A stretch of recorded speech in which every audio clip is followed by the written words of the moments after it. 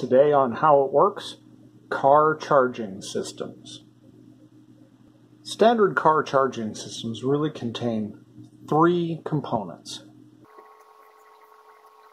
We've got your battery with a positive and a negative terminal. We have an alternator that is driven typically by a belt. And then we have a voltage regulator. Oftentimes the voltage regulator is built into the alternator. Sometimes they're external. Even if they are internal, external, doesn't matter. The behavior is the same. They still work the same way. The way they're wired is actually very simple. We have a single large wire that typically comes out of the alternator and goes back to the battery.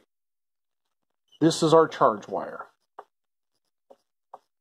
This is where output from the alternator recharges the battery. Then on the voltage regulator, coming off of that same positive terminal, we typically will have a sense wire.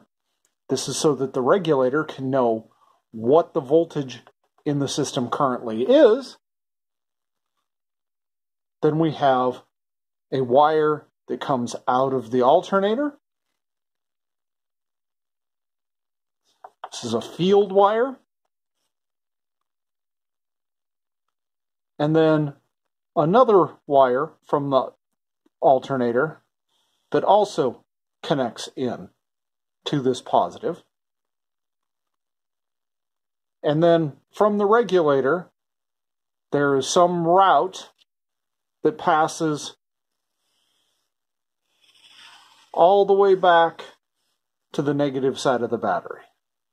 Oftentimes this will just be connected to the body or the chassis, and the negative side of the battery is also connected to the chassis and or body.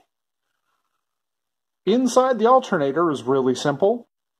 We have some coils that are connected to the part that spins, some copper wire coils, and some copper on the outside. The field wires are connected here, and the charge is connected here. When this is spinning, if we run electrical current through this, it becomes a magnet, and this magnet passing these other coils generates electricity. That's all it's doing. And then inside the voltage regulator, there's a simple switch, and it's connecting the field to ground. So when the vehicle is running, what happens is the regulator is looking at this voltage level.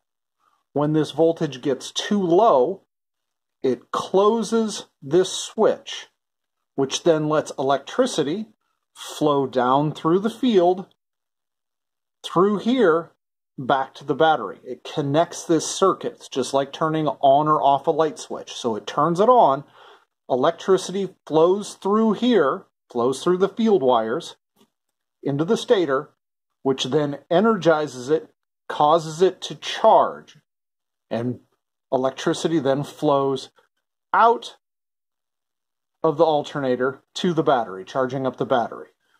When it gets up to the proper voltage, the regulator senses that and then opens this back up, which then turns off this charging circuit.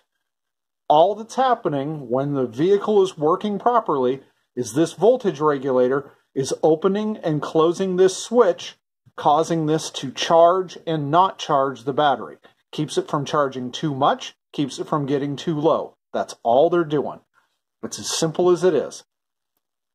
They may look complex, they may be difficult because you've got a lot of wires, they're wrapped in loom, a lot of things like that, but that's all that's going on in any alternator and charging system on a vehicle.